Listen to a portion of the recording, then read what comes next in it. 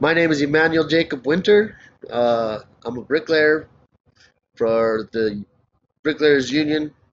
I'm located in Albuquerque, New Mexico, and I work primarily all over the United States.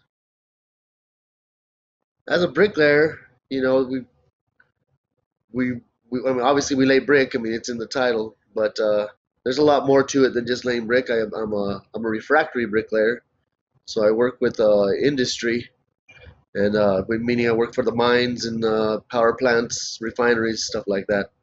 You know, anything hot, we line with bricks to cool it off.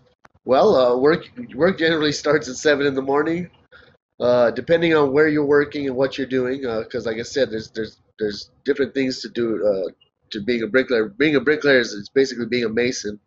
So sometimes we lay block and red brick, which would be houses and buildings. Sometimes I do refractory where we're lining vessels with refractory materials, and sometimes we lay stone. I've done a lot of work in Yellowstone or Whitefish and different places like that. So depending, usually work starts at 7 in the morning, and usually you're hard at it till at least 3:30 or maybe even 7 at night.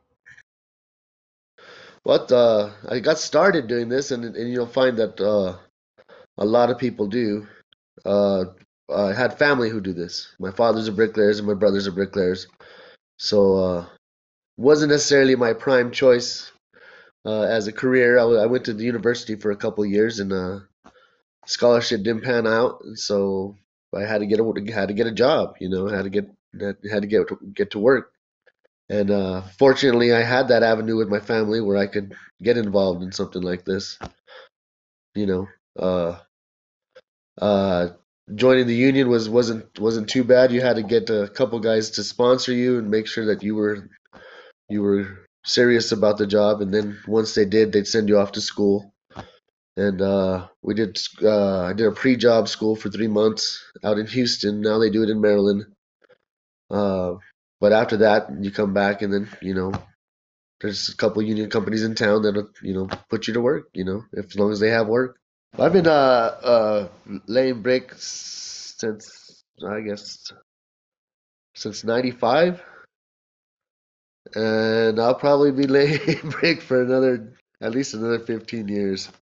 I mean, just the way retirement age is out the roof right now. So yes, you get a certification. It really is. I mean, it's a certification of completion. It's not really like now you're a bricklayer. You still have to do your apprenticeship, which was another 4 years. So it was. So yeah, it takes a while before you're considered a full-fledged bricklayer. High school was a normal high school experience, I would imagine. Like I said, I did go to college for a little bit. If there's anything that if you wanted to be a bricklayer, and it's hard work, so you can't take that away from it. But you would have to. I would say pay attention in math. Your simple math, fractions, decimals, stuff like that. Some things that you really don't think you might use, you end up using. Just simple math. Simple math. I was into sports and other things. I don't know. Not just normal kid stuff, I guess. If you're good at what you do and you don't mind traveling, you can get a job. There's always work for a traveling bricklayer. If you want to stay in town, you're limited to a few companies, just like anything else. So, but if you're willing to travel, there's always work. And if you do travel, you'll make quite a bit more money than you do if you stay home.